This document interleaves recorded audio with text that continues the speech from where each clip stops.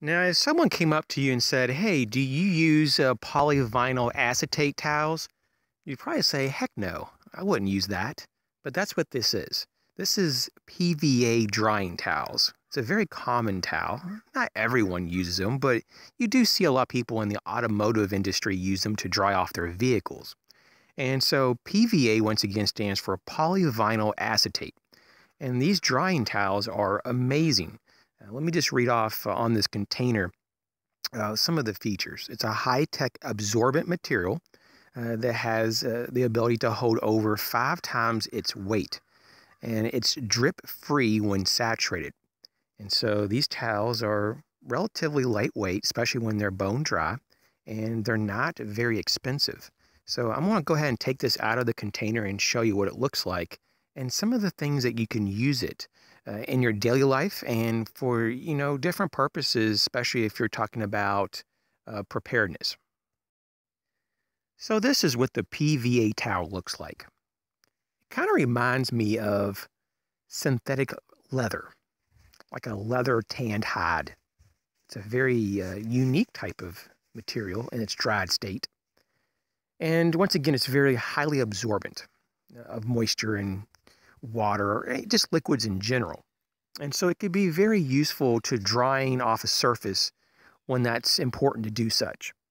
Maybe it's in an emergency situation. Maybe you're out in the rain and you're needing to dry off really quick and warm up. Well, this could be applied to your body, and it could be used to help dry you off as you get in front of a heat source and change into dry clothes. So that's one way to help you, is to try to wick away moisture so that you don't get hypothermic.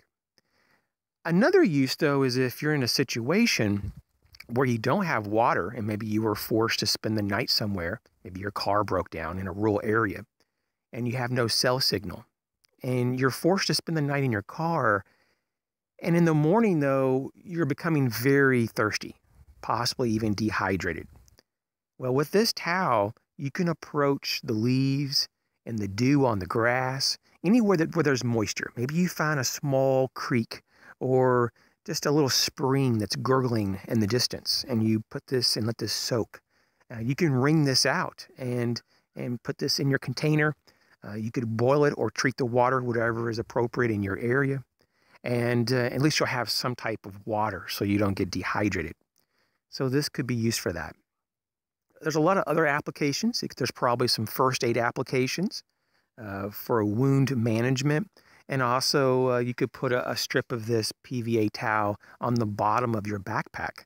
And so in case any moisture does kind of creep in, it would be absorbed by this instead of just sitting on the bottom of your pack. Now, there's a lot of packs that have grommets and ways for the water to escape, but some packs don't have that. Of course, it's also advised to have items in separate containers, or at least in types of pouches or waterproof compartments that would be resistant to any type of invasion of moisture.